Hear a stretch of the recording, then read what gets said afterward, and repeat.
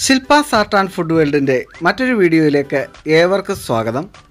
ഇന്ന് നിങ്ങളുടെ മുന്നിൽ വളരെ സിമ്പിളായ ഒരു ബ്രേക്ക്ഫാസ്റ്റുമായിട്ടാണ് ഞങ്ങൾ വന്നിരിക്കുന്നത്.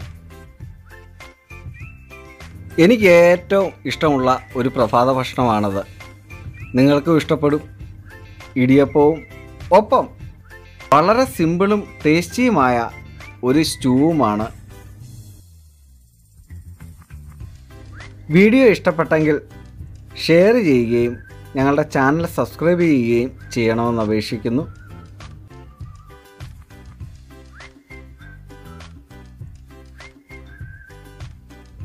ആദ്യമായി ഇടിയപ്പം എങ്ങനെ തയ്യാറാക്കാമെന്ന് നമുക്ക് നോക്കാം.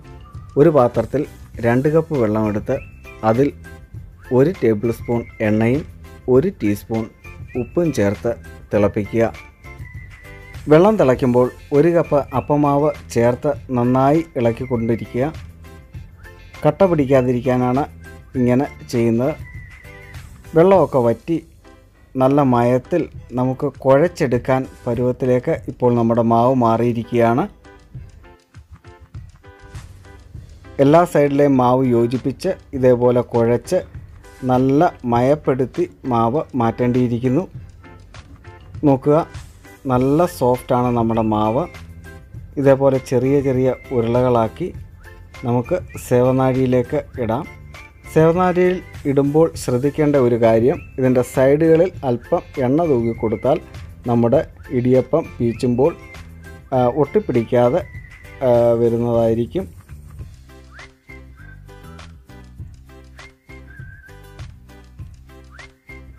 രണ്ട് തട്ടും വേവിക്കാൻ പാകത്തിന് റെഡിയായിട്ടുണ്ട്. ഇനി നമുക്ക് അപ്പച്ചെമ്പിൽ വെച്ച് വേവിക്കാവുന്നതാണ്. മീഡിയം ഫ്ലെയിമിൽ ഒരു 5 മിനിറ്റ് കൊണ്ട് തന്നെ ഇത് വെന്ത് കിട്ടുന്നതാണ്. നമ്മുടെ ഇടിയപ്പം ഇവിടെ റെഡിയായിരിക്കുകയാണ്.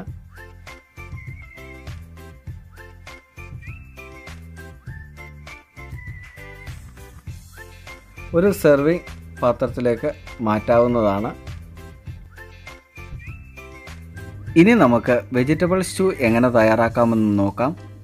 പാത്രം അടുപ്പത്ത് വെച്ച് ചൂടാകുമ്പോൾ 2 ടേബിൾ സ്പൂൺ വെളിച്ചെണ്ണ ഒഴിക്കുക. എണ്ണ ചൂടാകുമ്പോൾ അതിലേക്ക് 1 ഇഞ്ച് വലുപ്പത്തിലുള്ള 2 കഷ്ണം കറുവപ്പട്ട, 3 ഏലക്ക, 3 ഗ്രാമ്പു, ഒപ്പം 1 ടീസ്പൂൺ ജിഞ്ചർ ഗാർലിക് പേസ്റ്റും ചേർത്ത് ഇളക്കുക. ഇഞ്ചിയുടെയും ഗാർലിക്കിൻ്റെയും പച്ചമണം മാറുമ്പോൾ 1 കപ്പ് സ്ലൈസ്ഡ് ഒനിയൻ ചേർത്ത് കൊടുക്കുക. ഇവിടെ ഞങ്ങൾ 2 ചെറിയ സവാളയാണ് എടുത്തിരിക്കുന്നത്. നന്നായി ഇളക്കി കൊടുക്കുക.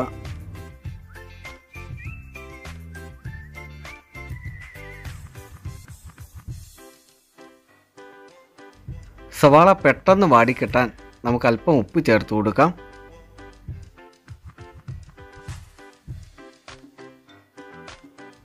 ഒരു 3 പച്ചമുളക് ഞങ്ങളിവിടെ ചേർക്കുന്നുണ്ട്.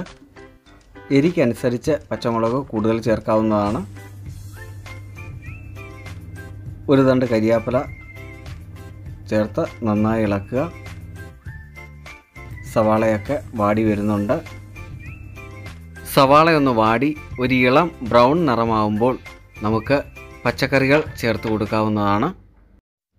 ആദ്യമായി 1/2 കപ്പ് ക്യാരറ്റ് നമുക്ക് ചേർത്ത് കൊടുക്കാം.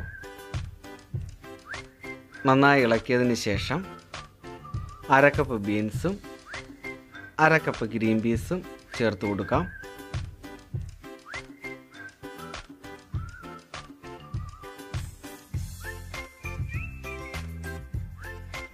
ഇത് 3ൻ്റെയും പച്ചമണം മാറി വരുമ്പോൾ നമുക്ക് ഗരം മസാല ചേർത്ത് കൊടുക്കാവുന്നതാണ്. ഗരം മസാല ഉള്ളിയും പച്ചക്കറികളും യോജിക്കത്തക്ക രീതിയിൽ ചേർത്ത് ഇളക്കുക. ഇനി നമുക്ക് ഇതിലേക്ക് പൊട്ടറ്റോ ചേർത്ത് കൊടുക്കാവുന്നതാണ്. നിങ്ങൾ ചോദിക്കും, എന്തുകൊണ്ടാണ് പച്ചക്കറികളൊക്കെ വാടിയതിന് ശേഷം പൊട്ടറ്റോ ചേർക്കുന്നതെന്ന്. നാം പച്ച ഗ്രീൻ പീസ് സ്റ്റൂവിന് ചേർക്കുമ്പോൾ പലപ്പോഴും തേങ്ങാപ്പാലും കവർ ചെയ്ത് ഗ്രീൻ പീസിൻ്റെ പച്ച രുചി നിൽക്കാറുണ്ട്. അതൊന്ന് കുറയ്ക്കാൻ വേണ്ടിയാണ് അവസാനമായി നാം ഉരുളൻകിഴങ്ങ് ചേർക്കുന്നത്. നമ്മളുടെ വെജിറ്റബിൾ ഇനി അടച്ചു വെച്ച് നമുക്ക് വേവിക്കാം. 5 മിനിറ്റിന് ശേഷം നാം മൂടി തുറക്കുമ്പോൾ നമ്മളുടെ പച്ചക്കറികളൊക്കെ കുക്കായി ഇരിക്കുന്നതായിട്ട് നമുക്ക് കാണാം. നന്നായി മിക്സ് ചെയ്യുക. ഇതിലേക്ക് ഇനി നമുക്ക് തേങ്ങാപ്പാൽ ചേർത്ത് കൊടുക്കാവുന്നതാണ്. ആദ്യമായി രണ്ടാം പാല് ചേർക്കാം. അരക്കപ്പ് രണ്ടാം പാല് ചേർത്തിട്ടുണ്ട്. നന്നായി ഇളക്കി കൊടുക്കുക. ഒരു 2 മിനിറ്റ് ഈ ഇളം പാലിൽ കിടന്ന് നമ്മളുടെ പച്ചക്കറികൾ വേവട്ടെ. ഇനി നമുക്ക് ഒന്നാം പാൽ ചേർക്കാവുന്നതാണ്. ഒന്നാം പാലും അരക്കപ്പാണ്. ഒപ്പം തന്നെ നമുക്ക് 1 ടീസ്പൂൺ പെപ്പർ പൗഡർ ചേർത്ത് കൊടുക്കാം.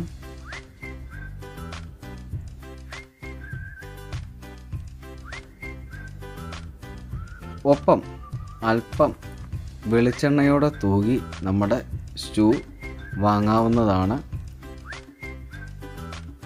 വളരെ എളുപ്പം തയ്യാറാക്കാവുന്നതും എന്നാൽ രുചികരവുമായ സ്റ്റൂ ഇവിടെ റെഡിയാണ്.